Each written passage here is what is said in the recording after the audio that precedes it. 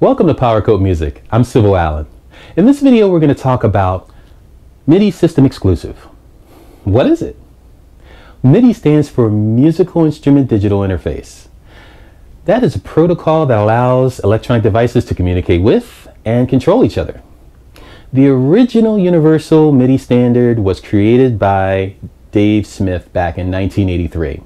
Dave Smith was the founder of a legendary California company called Sequential Circuits. Now, Sequential Circuits was primarily known for synthesizers.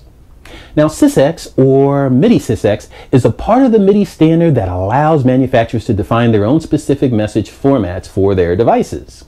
Now, instrument manufacturers would register with the MIDI Manufacturers Association.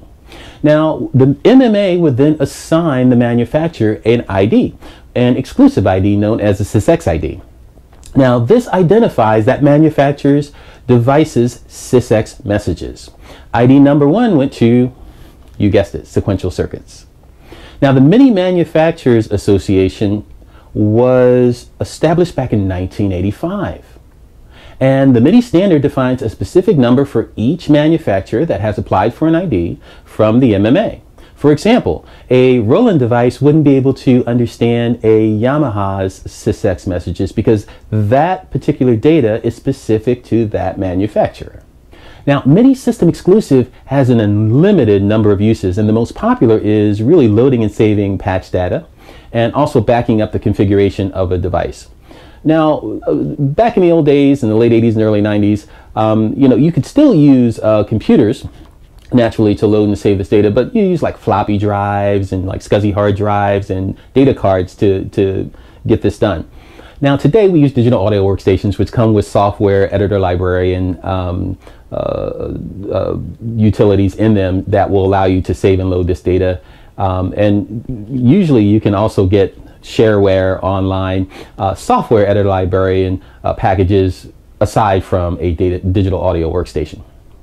Now, one thing that System Exclusive would let you do too is it lets you to real-time control patch changes to a MIDI device. That means that you can automate a MIDI device while you're recording, or you can do it live. Now, that is really awesome. To give you an idea, if you were recording back in the late 80s and early 90s, one of the hottest things that you could do at that time was any kind of automated mixes. Of course, the million-dollar studios could do it. They had their own capabilities to do it if they could.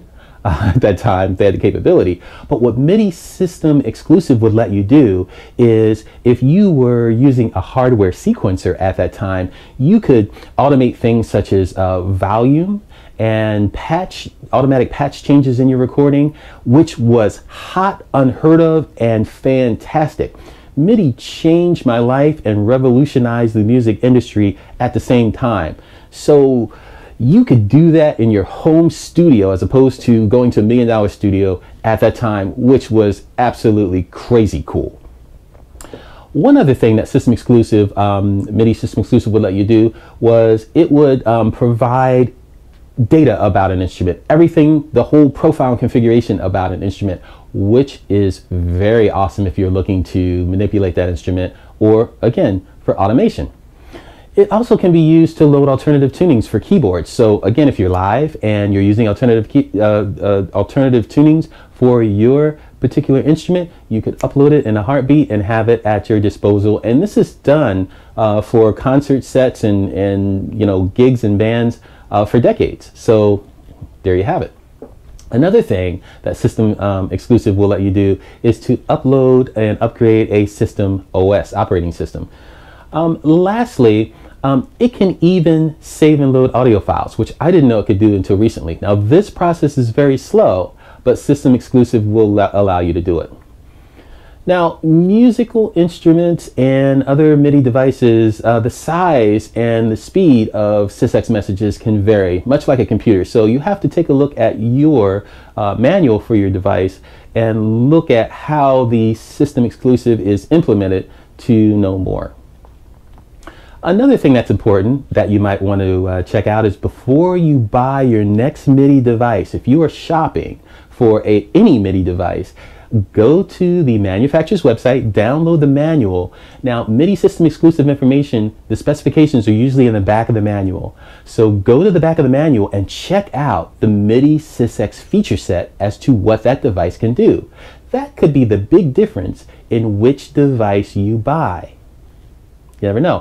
One last thing you want to do also is, most of us have MIDI devices in our studio. It's pretty much a normal thing. Pull out your manual, go to the back again at the specification section, take a look and see what your devices can do. You might be missing out on some powerful features that could take your music project to the next level. That about wraps it up. If you like this video, please give it a thumbs up. I'd love to hear your comments, so click on the comments section and leave us a comment. On your screen right now, click the subscribe button and join our group. We have new videos coming out every week. And while you're here at the channel, take a look at some of the other videos and let me know what you think. Thank you so much for stopping by, and I look forward to seeing you soon.